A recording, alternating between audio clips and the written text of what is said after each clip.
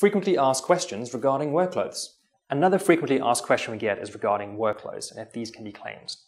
Unfortunately, HMRC will not allow you to claim your work suit or your shirts and ties because this will be classed as a duality of purpose, which means you can wear them both at work but also at your own leisure.